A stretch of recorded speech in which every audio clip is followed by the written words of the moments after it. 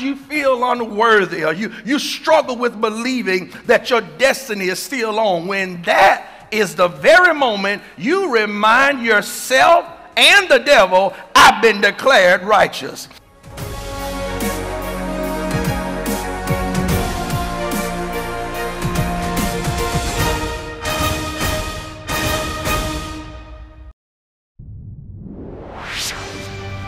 This is what's happening at The Rock. Grace and peace, Freedom family. I am Rashonda Edwards, the iRock Nursery Connection Leader. We would like to say, welcome back! On August the 15th, the nursery will reopen at 9 o'clock and CDC guidelines will be enforced. In order for us to grow, we need you! If you would like to join the iRock Nursery Connection, contact Rashonda Edwards at the church office at the number on your screen. Freedom Rock is currently looking for a bass guitarist, organist, keyboardist, and guitarist to add to our musical staff for Sunday worship services and additional church services. For all who are interested, please send a letter of recommendation to the Cathedral's email, which is freedomrock@frcfc.org, or you can email the Minister of Music, Roderick Fox, at rfoxmom@frcfc.org. If you have a birthday, an anniversary, or you just want to give someone a shout out, email us at freedomrock@frcfc.org. These have been your announcements. We ask you to keep all announcements in mind and be reminded that Freedom Rock Cathedral is locally committed and globally commissioned. Grace and peace, Freedom family and friends. We welcome you out tonight to our Freedom Rock Cathedral Word for the midweek. We thank God for your presence here on today. Listen, God lets us know in Jeremiah 33:3 that if we call out unto him, that he wants to reveal to us great and mighty things. He said things that are even hidden and fenced in, things we couldn't even imagine. He wants to show and reveal to us if we just cry out and call unto him. Listen, we're preparing to hear a word now from our own Bishop Hedgman. Yes, Bishop Hedgman. We thank God for his elevation in the spirit and what all God is doing in him, through him, and for us through him. We're going to hear a word tonight from him, following a song from our worship and arts ministry, and then I'll be right back with you. God, receive our worship.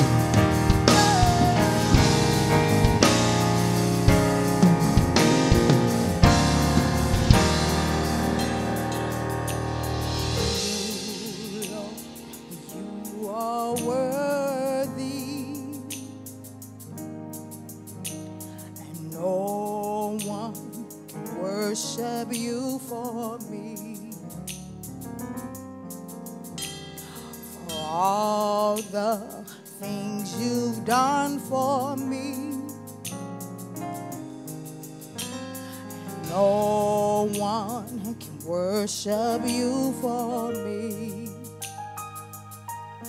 Here's my worship, all of my worship. Receive my worship, all of my worship. Here's my worship, all of my worship. Father, receive my worship, all of my worship. Say you, Lord, you are worthy, and no one worship you for me. All the things you've done for me, and no one can worship you.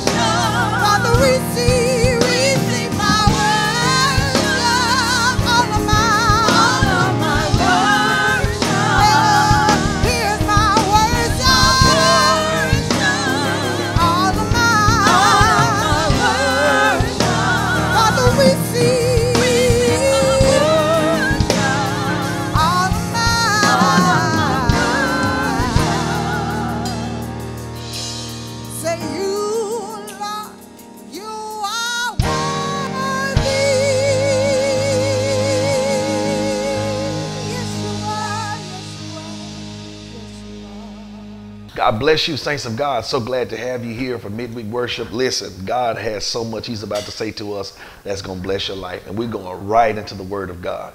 Acts 4:12 is the scripture that we're beginning to read from. And then we're going to read Matthew 16:18 through 19. Acts 4:12, the word of the Lord says, "Neither is there salvation in any other, for there is none other name under heaven given among men whereby we must be saved." We can only be saved by the name of Jesus, which is why the series is entitled The Jesus Factor. This series component, however, is the church edition. So how does the Jesus Factor correlate to the church?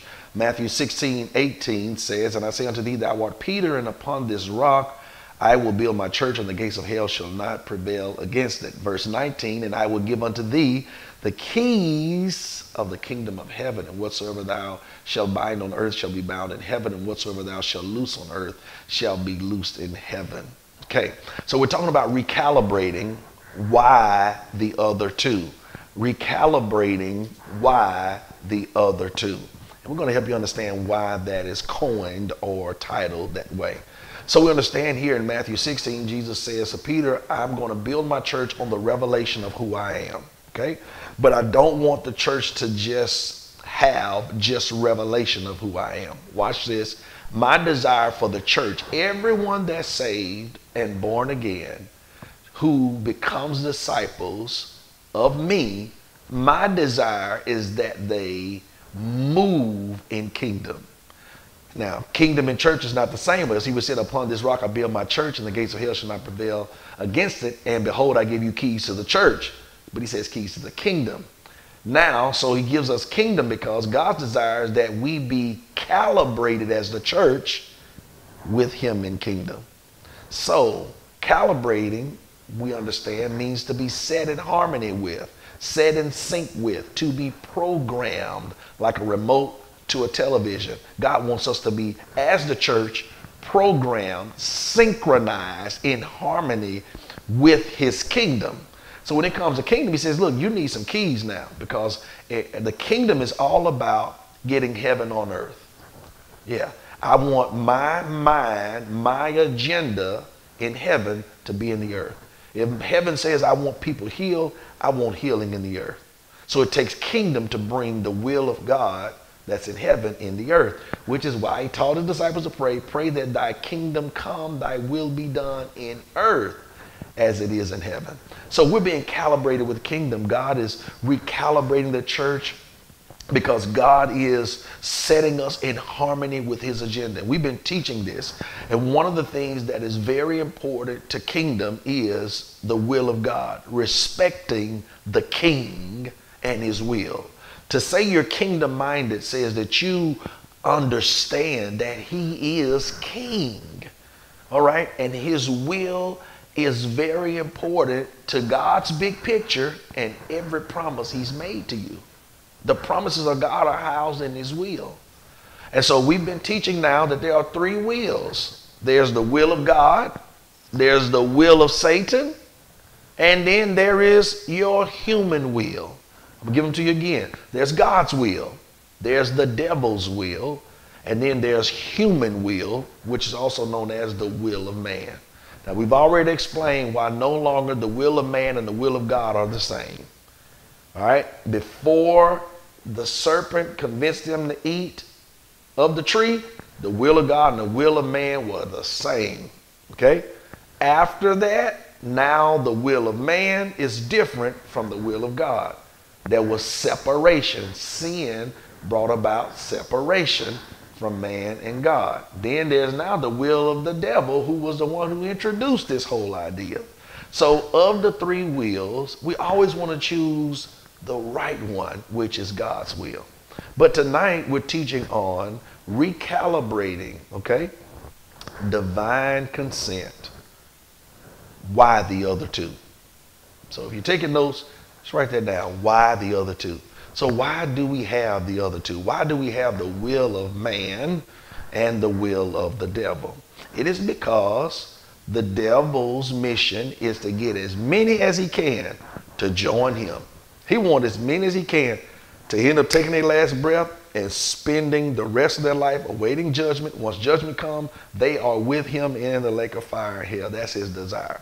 He wants as many as he's on a mission. He knows his end is already determined, and he wants to control others' end. So he does that by, number one, pushing your own will, your own agenda. All right? And he also does it by pushing his will and his agenda. And so the purpose of the other two, if we're not understanding the purpose of the other two, we will not fully have the true reverence for the one.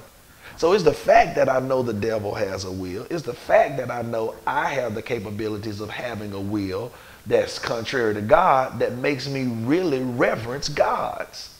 Yeah. Okay. And so our desire is that, how do we make sure we choose God's will? How do we make sure we make that right choice? We got to make sure our decisions are from God. When we make a decision, we got to make sure that decision is from God. And we said any stance you take, God keeps speaking about those stances. Whenever you say you're going to do something, whenever you say I'm not going to do something, I'm not going to do that, or we not going to do that, or whenever you settle in your heart to do something, you need to make sure that you have God's consent. What is God's consent? It is having God's approval or God's agreement and or God's permission. Approval, agreement, permission. Sometimes God says yes, good, boom, he stamps it. He approved it. There are times when God says, okay, I'm with you. All right, I'm gonna be with you in that. You have his agreement. And there are sometimes when God says, hey, sure, yes, go. You have his permission. Okay? Whenever we don't have his permission, whenever we don't have his agreement, whenever we don't have his approval, we don't have his consent. And you'll never move in the will of God without his consent. So this God consent thing is very important in kingdom, because we want to, again, make sure we are moving in his will. That's where the promises lie. We want to make sure we don't mess up God's big picture. So we do that by making sure we get his consent so that we can stay in his will and avoid the other two. Okay? So the other two is all about warfare. That's what the enemy wants. He wants an error in that decision. So Proverbs 16:33 says, NIV, the lot cast into the lap.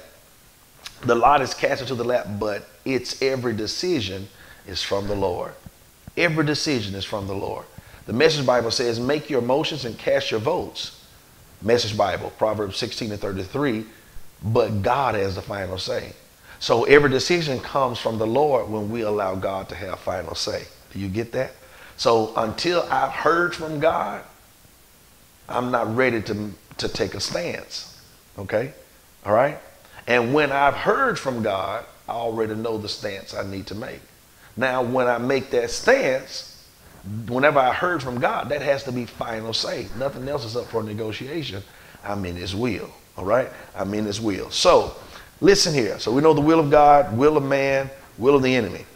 The greatest influence, all right, on the era of choosing my will or the devil's will over God's will. And that happens all the time. It does.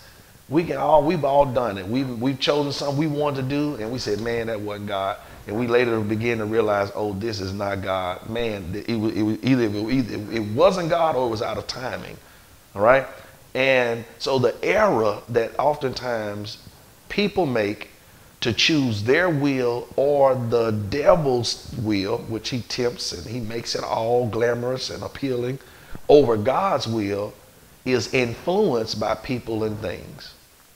Yeah, the greatest influence that causes us to error in choosing the devil's will or our will over God's will is people and things. We have to be conscious of this. So we mentioned this Sunday, which is so powerful. It is called in the psychological world imaginative persuasion. You want to write that down. Imaginative persuasion. What is imaginative persuasion again? Imaginative persuasion is where the mind imagines people, their responses as the final factor in their decisions. So I got to make a decision. So really, I'm thinking about people, other people. I'm thinking about their responses as I come to this decision. And I'm imagining what they feel about it, what they gonna say about it, what they're gonna do about it. And that persuasion actually influences my final decision. So we've gotten away now from Proverbs 16 and 33, where God has the final say. So yeah, we cast votes, and yeah, people have their own ballots, he says, and make their own motions. Okay, that's imaginative persuasion, but that can't be the final influence in your decision, or else you're gonna always choose the other two. You're gonna either choose your own will or the devil's will, because you're thinking about people and not God. We must know how to properly move through imaginative persuasion to the degree where God has final say. And we said this Sunday, I'm going to say it again. We need to hear this because it is divinely sent from the Holy Ghost. God wants executive power in your life. When you're talking about final say, that means God has executive power. You know what executive power means? Oh, what he says is ordered. What he says is mandated. Oh, when God said it, oh, it don't matter what anybody else has to say. God has to have executive power in your life. God has to have an executive power in your family. Yeah, brother, I know that's the way everybody feels, and that's the way it makes sense to everybody. But what is God said? Okay? You better know that. You better know that. You better know that. Again, executive power, imaginative persuasion. So let's look at this in Scripture. Let's look at 1 Samuel 15. 1 Samuel 15. Let's look at verse 18 through 24. Now, as we turn to 1 Samuel 15, and we're going to look at verse 18 through 24. I want to give you factors, some factors in, watch this, imaginative persuasion. What are some factors that causes us to imagine what other people are going to say and think that persuades us to not choose God's will? Okay, before we read this, I'm going to give you to these because some of these scriptures are going to allow us to see some of these things. One of them is man's response. One of the things that influences imaginative persuasion is when people live their life based off man's response. You choose this because you know, oh God, they're going to talk about it. They're going to like it. You say that because you know it's going to cause and command attention. Yeah, you wore that and picked that because you knew, oh, I'm thinking about how much better it's going to be than somebody else's. Oh, if I do that, I'm going to make everybody proud. Ain't nobody going to be mad. You know, man's response. Write that down. Number one, man's response. Okay? So the reason for the other two, the enemy he has the will of man and he has the will of the devil because he understands that these things keep us from God's will. We said the greatest influence in choosing our will and the devil's will over God's will is people and things. Here's the people piece. Man's response. What's the second thing? Okay? Man's retaliation.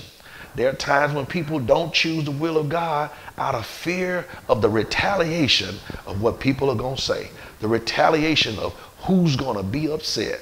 The retaliation of, oh, all that they're going to say about me. You know, there are times when as a CEO, I have to make decisions. Sometimes those decisions are sometimes HR related decisions. Sometimes those are decisions to, hey, something has to be done, you know, and there are times when that temptation comes. Oh, they're not going to like this. Oh, if we make this change. Oh, if we make this policy, people are going to maybe move their child out. Or maybe this is going to cause us to maybe lose some money from not picking up or being able to pick up at this particular school or this location, you know, or we raise the price of this tuition. Man's retaliation. But we know that, you know, it's not God's will that we take away from people. We do a disservice to people out of fear of other people. That can't be God's will. Sometimes the will of God brings about retaliation, persecution. And people sometimes do not choose the will of God, not only because of man's response. They're so addicted to the fanfare and the praise of people, but also contrary-wise, man's retaliation. People afraid of being disliked. People afraid of people talking about them. Oh, they're going to do a video on me. You cannot walk in the will of God, and you definitely can't move in kingdom fearful of man's retaliation. What's another one? Material reward and material resources. There are times when people choose the will of man or the will of the devil because they are persuaded, imagining the material reward or the material resources that will come on the other side of that decision. You remember Jesus told the rich ruler, he said, hey, I've done all these things since I was a child. I love my father. I hadn't killed. Jesus said, sell what you have and give to the poor. What did he do? He thought about his material. The Bible says that man went on about his way. You know, I ain't going to choose the will of God here. I'm going to choose with my own, because his mind was so persuaded by his material resources, okay, and his material reward. Achan hid the blessing, hid the item under the tent, cursed them. They lost a small battle at Ai. After big old Jericho, they lost little old Ai because he had material reward on his mind. That's what he was thinking about. We got what's another one? Momentary remorse. Momentary remorse. What do you mean? Sometimes people choose the will of man, or say choose the will of the devil, because they don't want to deal with their remorse. They don't want to deal with feeling bad. I don't want nobody. Oh man, I know if I do this, I'm gonna feel bad about the people that wasn't happy with what I did. You know that person ain't doing nothing but causing nothing but pure havoc in your company, havoc in your department, havoc in your house, havoc in your money, havoc in your relationships, but you still got them on because you don't want to deal with the momentary remorse of having to move on or having to reposition them. And so guess what you do? You choose your will to keep peace, to keep them in your life, and you still more headed, you still frustrated, still going nowhere, still wasting time, still wasting resources because of that momentary remorse. We must be conscious of these things. And not only that, but lastly, the masses rejection. Sometimes people choose the will of man as well as the will of the devil because of the masses rejection. People are going to reject you. Everybody ain't going to like you. And they definitely not going to like you when you stand for the will of God, when you start to move in the will of God. This is by design. And I heard something years ago that said, listen, it's not rejected if you was never accepted. Think about that. If they really never accepted you, then they really not rejecting you because you were never accepted. And you got to get comfortable knowing, you got to start to expect, not to the degree to where you become unhealthy, it becomes an issue, and you become dysfunctional, and you become rebellious. You know, some people rebel because they don't like me anyway, you reject, I'm going to do it anyway. You know, that's unhealthy. But you do have to be real. You have to be a realist that there are times when moving in the will of God, the masses are going to reject you. Okay? And it's amazing that they do that, and then over time they turn around and then they praise you. The same people that rejected you turn around and praise you. So you might as well choose the will of God anyway. Again, I'm going to give you those factors for imaginative persuasion, where people influence our final decision and not God. We give people and things executive power, not God. Number one, there's man's response. Number two, there's man's retaliation. Number three, there's material reward and material resources. Number four, there's momentary remorse. And then number five, there is the masses rejection.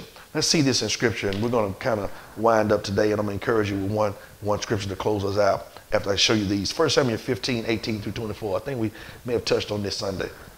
The Bible says in 1 Samuel 15, verse 18, and the Lord sent thee on a journey. The prophet comes to Saul and said, now the Lord sent you on a journey.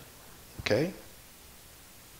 And he said, go and utterly destroy the sinners, the Amalekites, and fight against them until they be consumed. God said, I want you to go. I want you to fight. And I don't want you to stop fighting until everything is consumed. Pretty clear, right? Okay. The Bible says in verse 19, wherefore then dost thou not obey the voice of the Lord? He said, now where did you get off? Where did you get this wrong? The prophet is checking the leader, Saul. He said, but didst thou fly upon the spoil and did evil in the sight of the Lord? He said, now the Lord said, fight and don't fight till everything is consumed. But you instead pursued the spoil, the good things, the material things to take back with you. Verse 20 says, and Saul said unto Samuel, yea, I have obeyed the voice of the Lord. I have gone the way that the Lord sent me. I brought Agag, the king of the Amalekites, and have utterly destroyed the Amalekites. You did do that, Saul, but that ain't all you did. That's all God told you to do, but you did that and more. He didn't know the prophet. God has sent the prophet. The Bible says here in verse number 21, no, verse 20, and Saul said unto Samuel, yes, I have obeyed the voice of the Lord. I have gone the way against it. I brought back the king of Amalek. I have utterly destroyed I brought back the king of Amalek, and I have utterly destroyed the Amalekites. Verse 21 says, watch this. He said, but the people took the spoil. They took those good sheep. They took those good oxen. And the chief of the things, which should have been utterly destroyed, to sacrifice unto the Lord their God in Gilgal. So now he tries to make an excuse for it. Well, the reason why they kept it, because they were going to use it for a sacrifice. Verse 22, and Samuel said, wow. And Samuel said, hath the Lord as great a delight in burnt offerings and sacrifices as obeying the voice of the Lord? Would God take more pleasure in you giving him a sacrifice or you obeying him? Behold, to obey is better than sacrifice, and to hearken than the fat of rams. For rebellion is as a sin of witchcraft, stubbornness as iniquity and idolatry. Because thou hast rejected the word of the Lord, he has now rejected thee as from being king. Look at verse 24. Here's the scripture I wanted to get to. And Saul said unto Samuel, I've sinned, for I have transgressed the commandment of the Lord. I did not let God have final say. I transgressed it. I knew what God's will was, but I transgressed against God's will, and I went my own way. Watch the imaginative persuasion. He said, I transgressed the commandment of the Lord and thy words because I feared the people and obeyed their voice. He said, that's what God told me to do, but I had the people on my mind. What they were going to say, how they were going to respond, how they were going to retaliate. And he said, I obeyed their voice, so I followed the will of myself.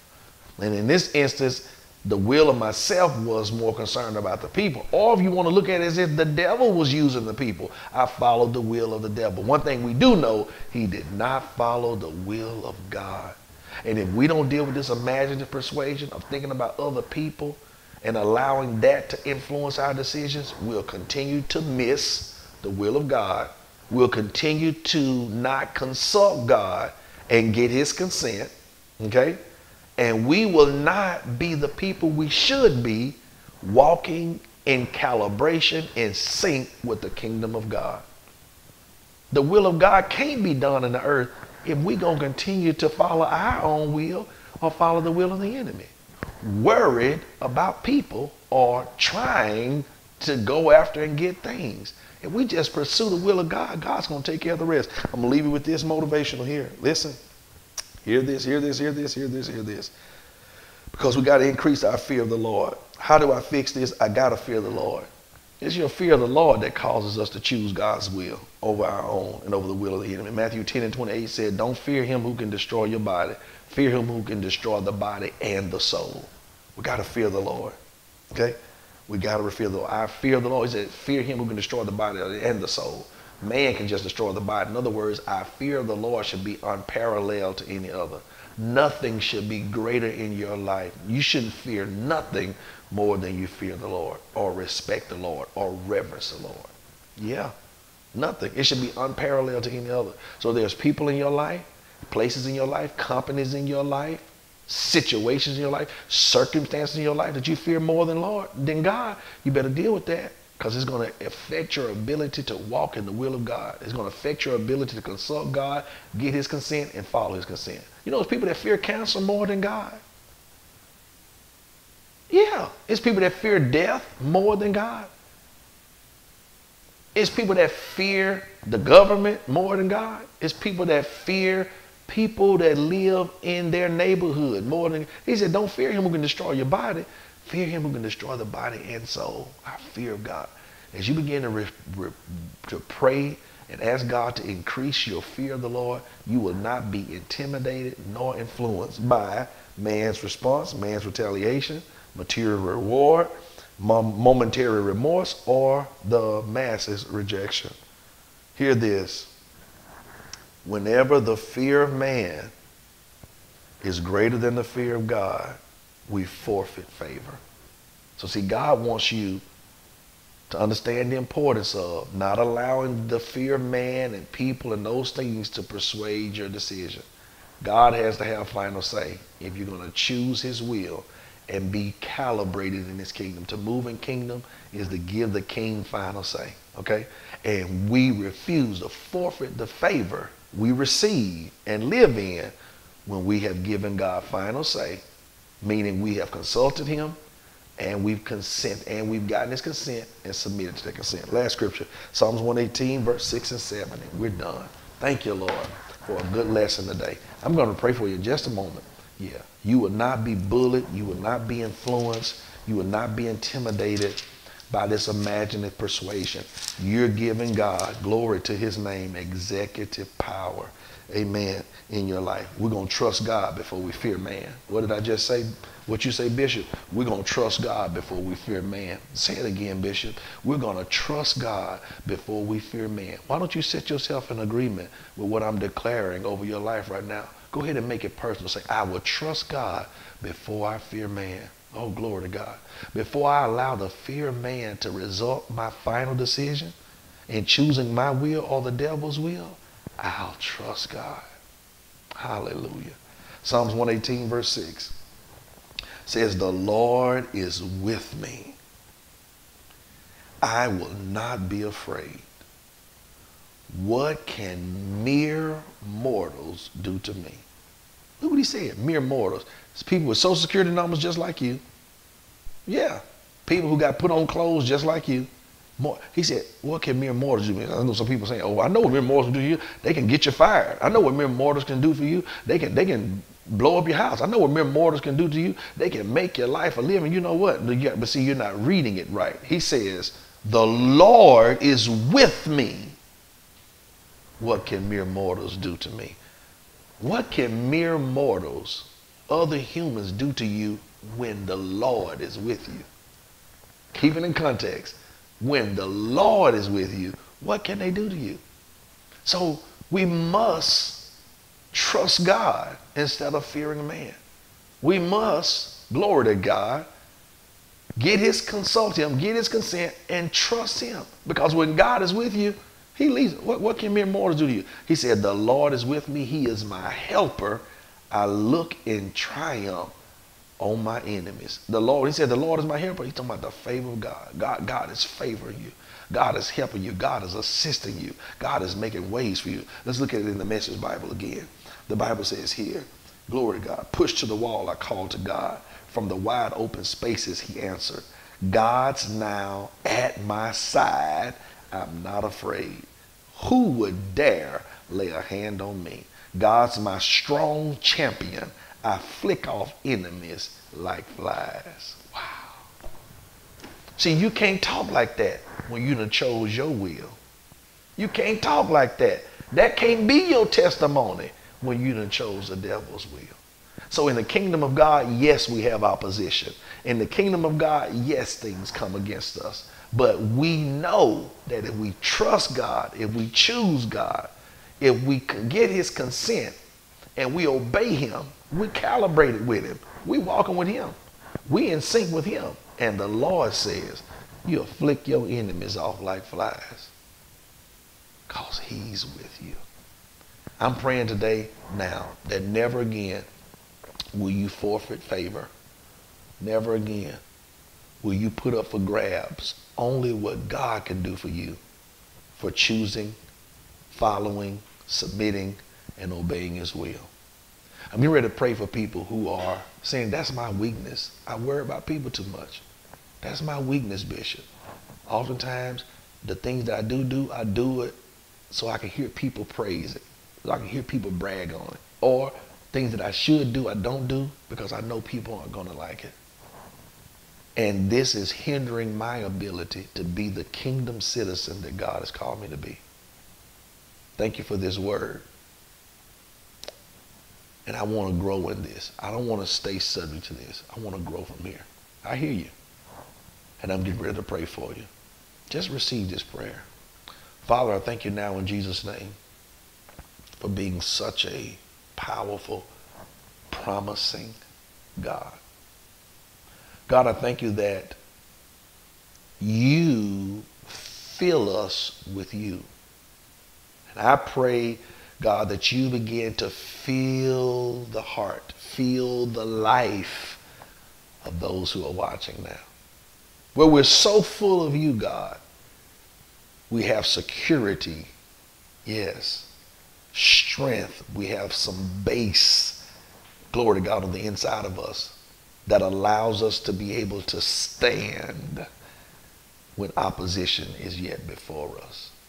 I pray, God, that the other two wills, our human will and even the will of the devil, will no longer be so in the lives of these who are watching, but only the will of God will be our portion. God, I pray in Jesus' name that as those thoughts of other people and even things, incentives, whatever those things may be that have influenced us to choose those other two wills and not yours, today they relinquish their power. In the name of Jesus, we disarm them from being able to control and influence us in error. Tonight, we vow that we will choose the Lord and his will and his way. We call ourselves kingdom citizens. We declare every decision we make going forward is from the Lord. And we thank you for helping us, for being with us. And we will not fear what man can do to us.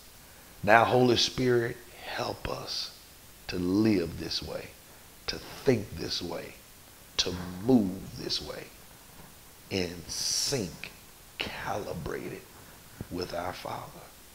We receive help from the Holy Spirit tonight. Glory to God. He's right here alongside of us. And I believe after tonight, he's helping us step by step, moment by moment, day by day, how to consult, how to receive God's consent, and how to stay in sync with him. Our life will never be the same. I call you what the Bible calls you, child of God. I call you strong. Hallelujah. Strong. And in this place, you'll flick your enemies off like flies. Be encouraged. Be inspired. Until next time, you be blessed. My God, what a powerful word from heaven. We thank God for Bishop Hedgeman for blessing us tonight from a word from the Spirit. Listen, we would dare not leave without giving you an opportunity to accept Christ Jesus as your Lord and Savior. It is easy as ABC. Admit, believe, and confess. We just want to say, first, I admit that I'm a sinner in need of salvation. And then we need to believe in our heart that God raised Christ Jesus from the dead for our sins. And then confess, Jesus, you're not only my Savior, but you're my Lord. If you do those things, according to Romans 10:9, you're now saved. We celebrate with you just as heaven is doing as well. Write us, like, share, comment. Let us know how the Word of God is impacting your lives. Let us know how it's changing you from inside and out. We thank you so much for your time here on tonight. God bless you. Have a good evening.